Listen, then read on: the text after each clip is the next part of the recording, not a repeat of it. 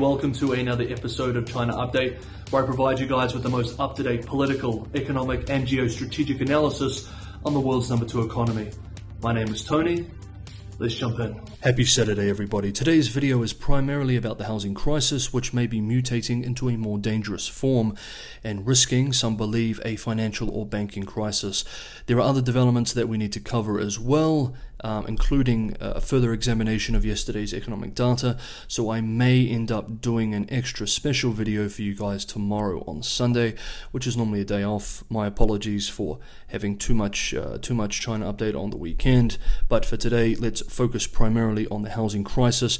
In June, China's property prices fell for the 10th month, once again reminding us, the market, and frustrated regulators how government easing efforts are failing to stabilize the industry.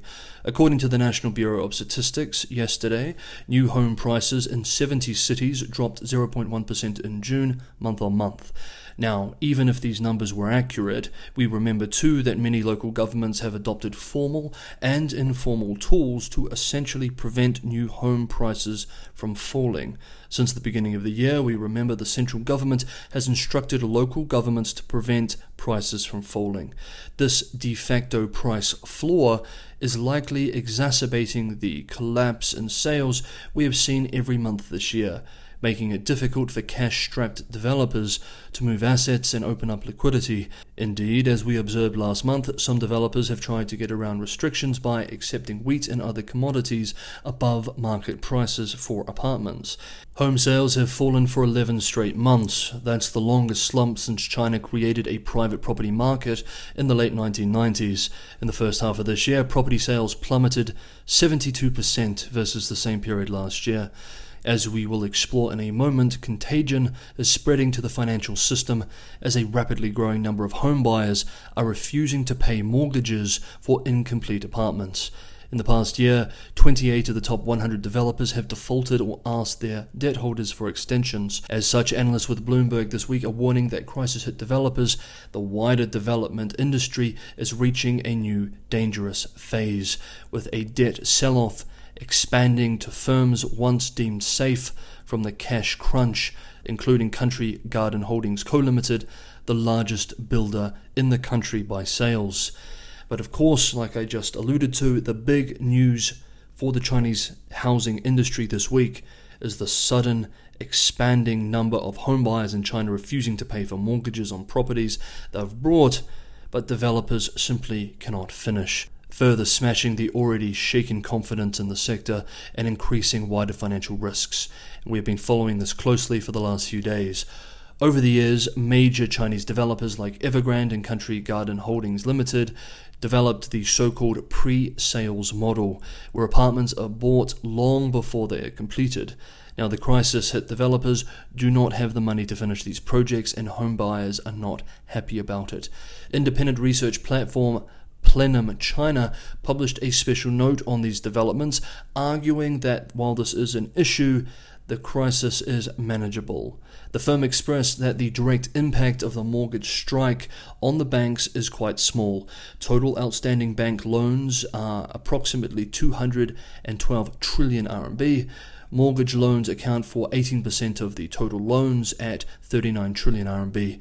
They estimate that the number of people with a mortgage is likely to range from 40 to 100 million people. The firm continued to write in their note that 100 residential projects facing repayment boycotts probably represent about 100,000 households, which is a tiny portion of the total number of people with mortgages, and their outstanding mortgage loans are probably no more than 100 billion RMB, representing a tiny share of the total nationwide mortgage amount. Even if the number of boycotters grows by 10 times, the impact on the banking system would still be limited. Most Chinese home buyers need to pay a deposit of at least 30% when they take out a mortgage, which gives the banks a decent buffer. This is a sensible position. However, the Ministry of Housing and Urban Rural Development met with financial regulators and major Chinese banks late this week to discuss the mortgage boycotts. And as we remember from yesterday, China's top banking regulator announced that the government would guarantee that houses are delivered on time. This suggests, at the very least, that the government is concerned by what they are seeing. these mortgage strikes or boycotts are spreading like wildfire too. 2 days ago we thought it was 35 to 50 projects affected. Yesterday that climbed to 100. Now it looks like buyers of more than 230 projects across 86 cities are collectively refusing to make mortgage payments for unfinished pre-sold units. While it's not clear how many home buyers are not repaying mortgages, according to Jefferies Financial Group Co., delayed projects make up about 1% of China's total mortgage balance. Nonetheless, China has never seen anything like this, and in the lead up to the global financial crisis, the mainstream view at the time in the US was that issues in the mortgage market were small and manageable. According to autonomous research, exposure to the property sector represents 62 trillion RMB, 9.2 trillion US dollars for banks, with half of this in the form of mortgage loans. Mortgages can represent up to 20% of total assets for banks, including of some of China's national champion state-run banks. So we can see that this is very much an ongoing development. The government, regulators, and some analysts are concerned, but analysts are debating very much whether this is a small and manageable issue or whether this will build into a wider crisis. Of course, only time will tell, and we will be following this very closely. What I did want to end on, though, was this quote from one former investment banker who worked at Lehman Brothers in New York in 2008. Quote, "Unless President Xi Jinping's government stops the stampede, a collapse of the banking system on the scale of Lehman Brothers holdings in 2008 is very much in the cards. China is unprepared for such a big chunk of its bank loans to go sour. In 2008, I worked at Lehman Brothers in New York and witnessed firsthand how the subprime mortgage crisis dragged down the venerable bank and threatened the entire industry. This environment is starting to feel eerily similar." End quote. Hey guys, if you're appreciating this sort of content, don't forget to hit the like button. And for anyone who wants to go the extra mile and help me keep China Update and these sort of videos sustainable, it's just me making these videos, Patreon and Buy Me a Coffee links are in the description below. This is a great way to help me continue making this sort of content. As always, thank you so much everybody for the ongoing support. After almost 2 weeks without any public appearances, General Secretary Xi Jinping had a surprise visit to Urumqi and 2 smaller cities in Xinjiang this week. This is the first time that the General Secretary has visited the large territory in the west of the country in 8 years. With his last trip being Hong Kong, both visits are sending messages both domestically and to an audience overseas.